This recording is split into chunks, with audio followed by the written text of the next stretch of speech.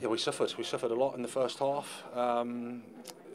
The start, obviously, with the atmosphere like it was, made it even more difficult for us. A couple of unforced errors, which gave us a problem. Credit to Brighton, they played well. They did what they did well. We had some opportunities as well ourselves, but it was just one of those days where we weren't quite at the level that we need to be to win the game, certainly here. So we're all responsible for that, me included. The boys have given everything in terms of over a period of 7 weeks with us. So it's a bad day, like you say, at the office when we have to dust ourselves down and go again with.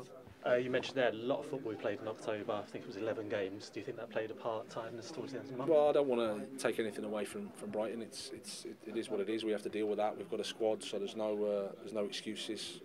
We weren't quite, like I said at the start of the game, ready for the challenge, and Brighton did it well. We seem to have a few nearly moments in the first half. Keith made a couple of good saves at 2-0. Yep. Did you see kind of progress in our attacking play, a bit of fluidity there? We had, I think the touches in the box was pretty much equal in terms of at half time, but clearly the most important thing in terms of that final pass or that final execution, they got a couple of OGs, I think it was. So it was just one of those things that we had to suffer. We did. We're disappointed with the result, of course, and the performance we can do a lot better with. But we have to dust ourselves down. Like I said, it's a collective. We have to lose together. That's the way you can make progress. Better second half. Were you pleased with the way they responded in the second half?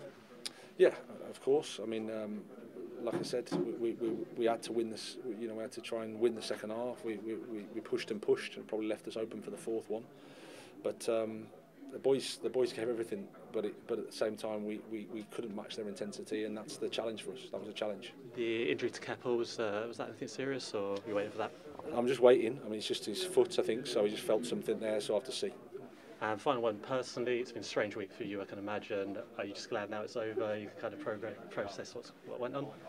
Yeah, exactly. It can be personal, of course. I'm here to do a job, and today we're disappointed because we haven't performed as well as we'd like, and we've lost. So we have to deal with that and move forward for the next